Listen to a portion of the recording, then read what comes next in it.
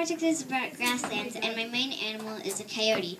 Coyotes live in the grasslands and can also be found in savannas or any other place.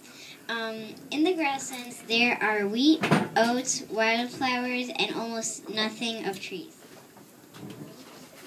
Not a lot of trees are able to grow because of the climate.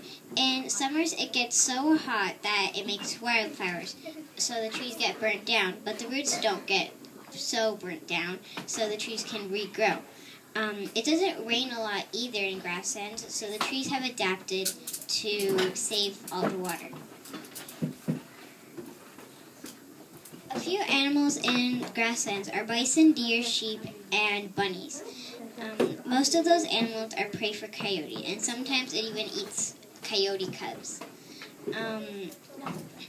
The predators of the coyote are gray wolves, cougars, and obviously humans.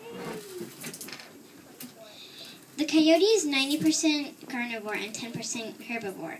That means it mostly eats meat, and if it has no choice, it would eat plants. And finally, here are some of the facts I found about coyotes. Coyotes are good swimmers. In winters, it can be under 40 degrees Fahrenheit. They carry their tails downwards when they walk or run. Gray wolves, on the other hand, have it around the middle. They change their fur color for the climate or weather. Some live with family, and others live with individuals. Average female coyotes weigh about 7 to 18 kilograms. Average male coyotes weigh about 8 to 20 kilograms.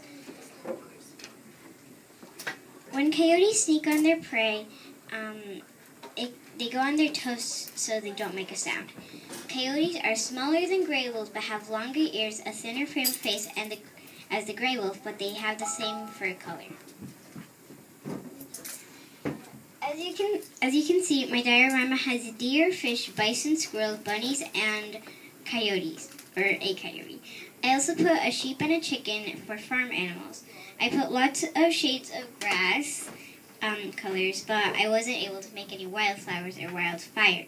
I really like how it turned out, and I thank my family for helping me do this. Any questions? Danielle? Individuals is like family that you thing or people that you don't know, basically. Zara?